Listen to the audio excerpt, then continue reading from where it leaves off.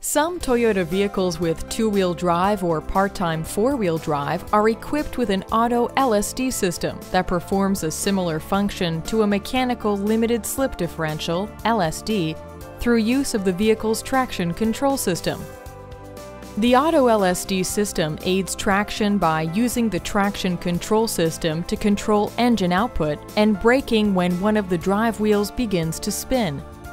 It should be used only when wheel slip occurs in severe conditions, such as off-road or in deep snow.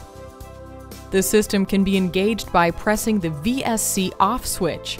The VSC off and auto LSD indicators will come on in the instrument cluster to confirm that the system is engaged.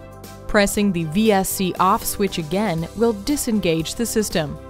If a drive wheel begins to slip with auto LSD engaged, the slip indicator will flash to indicate that the system is working to control the wheel slip. When traction control is on, auto LSD is off. Traction control reduces engine power when a wheel slips and applies the brake to that wheel. When auto LSD is on, traction control is off. Auto LSD sends power to the wheel with greater traction rather than reducing engine power, helping to move the vehicle forward. The auto LSD system is intended for use only in extreme conditions. It should not be turned on while the vehicle is in motion or when wheel spin is occurring. It should not be left on in normal driving. Increased steering effort, requiring more careful cornering control, may be experienced when the system is activated.